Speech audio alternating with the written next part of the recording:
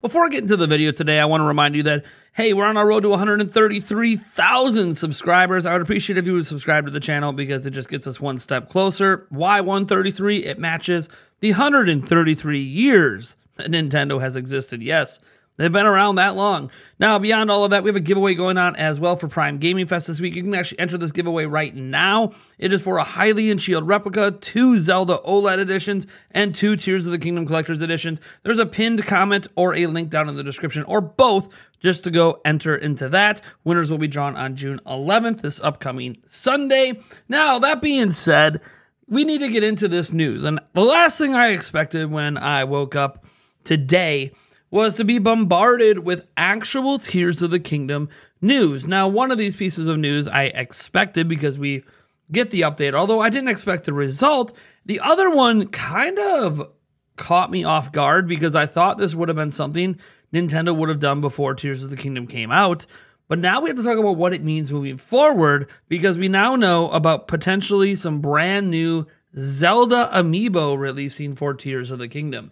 Now, our first story, though, is a sales update because we have some new data in from the UK, and Tears of the Kingdom has remained #1 yet again for the 4th week in a row.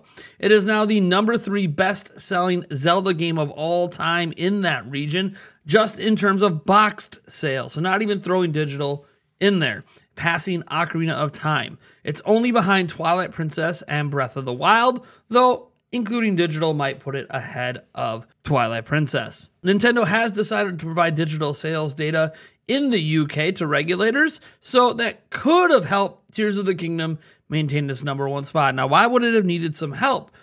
Well, Street Fighter 6 released last week, and their sales also included digital, yet Tears of the Kingdom was able to remain #1, putting Street Fighter 6's debut at #2.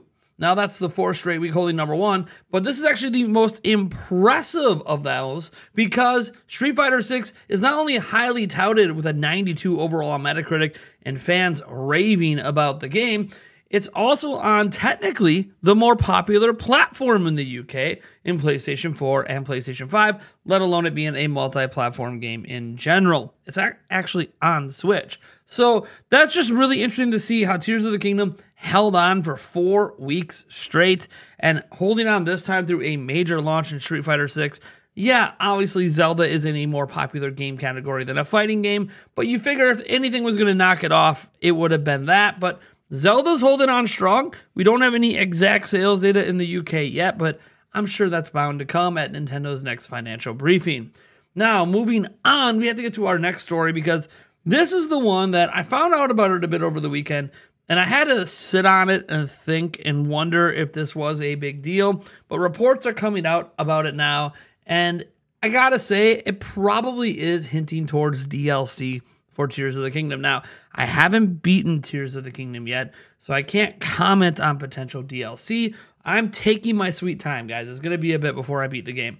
That being said, what are we talking about? Why do we think amiibo are coming, and why do we think this is related to DLC?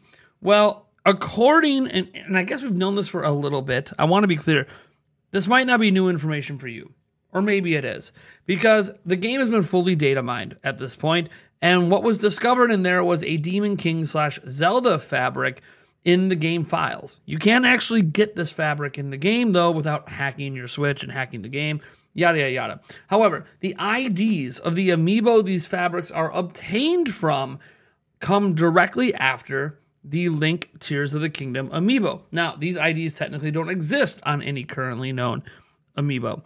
So, while these fabrics aren't necessarily that big of a deal, what they're tied to is. And that is what is fascinating because it does suggest that at least at one point there was a Zelda and Ganondorf amiibo planned. But chances are, why wouldn't they release a Zelda and Ganondorf amiibo? This is one of the most unique looks for Ganondorf. People would love to buy a short-haired Zelda. The Link amiibo sold like crazy. Well, chances are they could be saving them for DLC. Now, why? I don't know. Now, maybe they are saving these amiibo for DLC, which could be really, really interesting, not just because, oh, hey, look, we added a couple fabrics, even though the fabrics were already there, but really because maybe there is more happening in the future with story DLC involving Zelda and Ganondorf. Now, this is just a prediction or a speculation because I don't know how the story ends. Maybe it's nigh impossible for there to be a future story DLC involving those two. But it does make you wonder, doesn't it? Why are there these fabrics for a Ganondorf and Zelda amiibo that, as far as we're aware, don't exist?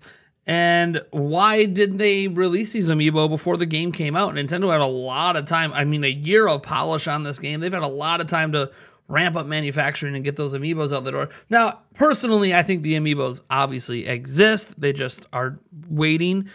Maybe they're going to package them in for the holidays. Maybe they're going to package them in with DLC. Maybe they're going to package them for, you know, when the new system comes out. They wanted to have some new amiibo to launch with that system. I don't know. There's a lot of directions you can go with this. Or we also have to consider the possibility that they did exist at one point, but Nintendo decided against it. I don't know why. I mean, this is a really unique look for Ganondorf, so I don't know why you would cancel that. Short hair Zelda, I honestly don't know. I think it's the least likely scenario is that these amiibo were canceled. I think it's more likely they're planning to release them at a later date and tie them to some other type of content. But who knows, right? It's all speculation right now. Obviously, there is something to be said about having potential stuff like this leak in this way. But I want to know how far, or you know what, let's go with this. I still want to keep things mostly spoiler free. So let's just go with how many hours do you have in Tears of the Kingdom right now? We asked this, you know, way back, 10 days after the game came out, for people to show all their hours. But I'm actually curious now how many hours you have. Now, if you're wondering for an update for me, last time I showed my hours, I was at 65. I am not much past that. I've maybe hit 70 hours. Guys, I haven't had a lot of opportunity to play since the first 10 days. This is what happens when you're a parent of 3 and you're working full-time and you got lots of family stuff going on because summer's arrived. You suddenly find all of your video game time sapped away. But I am still playing, just not at the pace I once was, which isn't because of my lack of interest in wanting to play. It's just due to a lack of time. And this week we have Prime Gaming Fest, which gives me even less time to play the game. But that's okay, right? We will get this game done. And frankly, with how much I love this game, I'm kind of okay that it's taking me a little bit. I mean, I'll probably get it in before Pikmin 4, at least get the main story beat before Pikmin 4 comes out. But even when you beat the main story, it doesn't mean you're done playing the game, right? So maybe at some point I'll finish off the story this month, and then we'll go from there with what else I want to do, just so maybe we can have a spoiler podcast discussion. Some of you guys have been pestering me. When are we going to do a spoiler cast for Tears of the Kingdom and just dive deep into the story and the future possibilities? And I think that's something I want to do this month, but I got to get through the game first, or it's not really going to matter. That being said, I do want to thank all of you guys for being here. Thank you so much for your support. This is video 1 of hopefully a few videos today. We'll see how the day goes. You guys are awesome, and I'll catch you in the next one.